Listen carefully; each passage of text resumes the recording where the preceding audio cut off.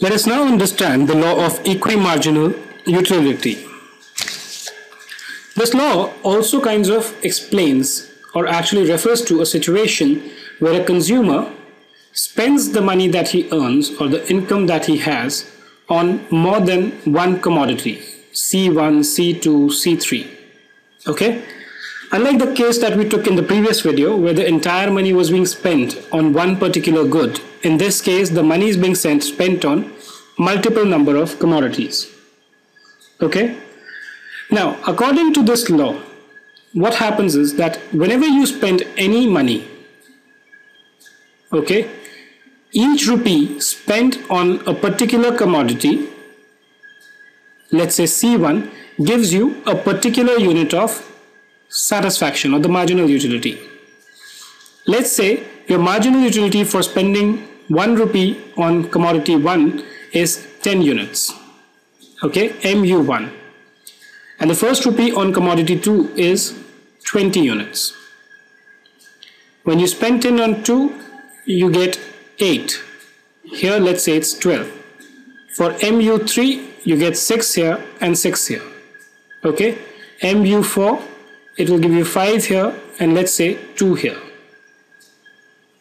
Okay, so these are various utilities that you get in respect of these two commodities as you keep on spending an additional rupee from here to here, second rupee here, third rupee here, fourth rupee here. Similarly 1, 2, 3, 4.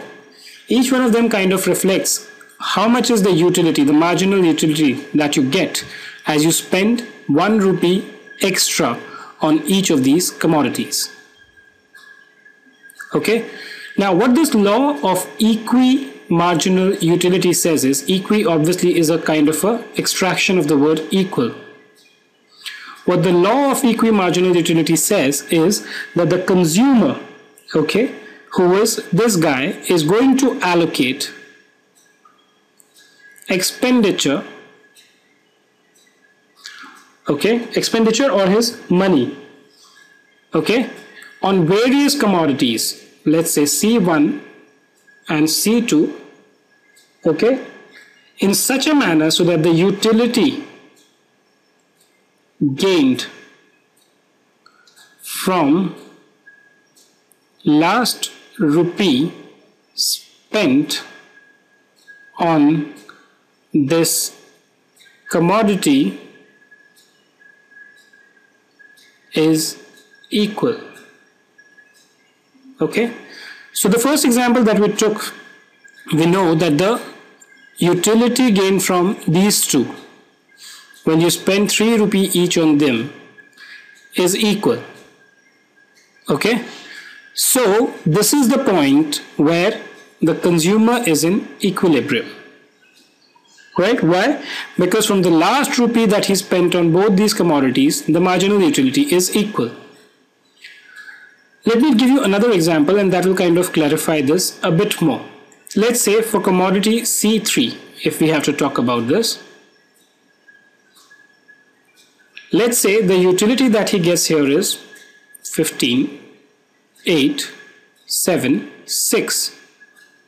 Okay, so up to what point in time will he expense? He will expend his allocation in such a manner so that the marginal utility that he derives from the last rupee spent on these commodities is equal.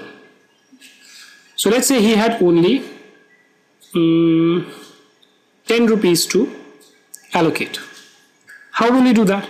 He will obviously allocate 3 rupees here, 3 rupees here and 4 rupees here. Okay, because if you take the sum of these three, that will give you the maximum utility and he will be kind of indifferent, because if he spends 4 here, okay, what will happen is that the marginal utility will go down. Okay, so he is in equilibrium when the last rupee spent on these commodities is giving him a equal utility.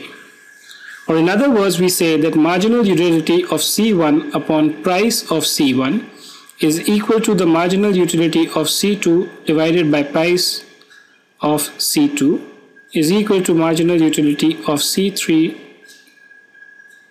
subject to, of course, the total budget that a consumer has. Right? Following that? Okay. So that is all we have about law of equimarginal utility.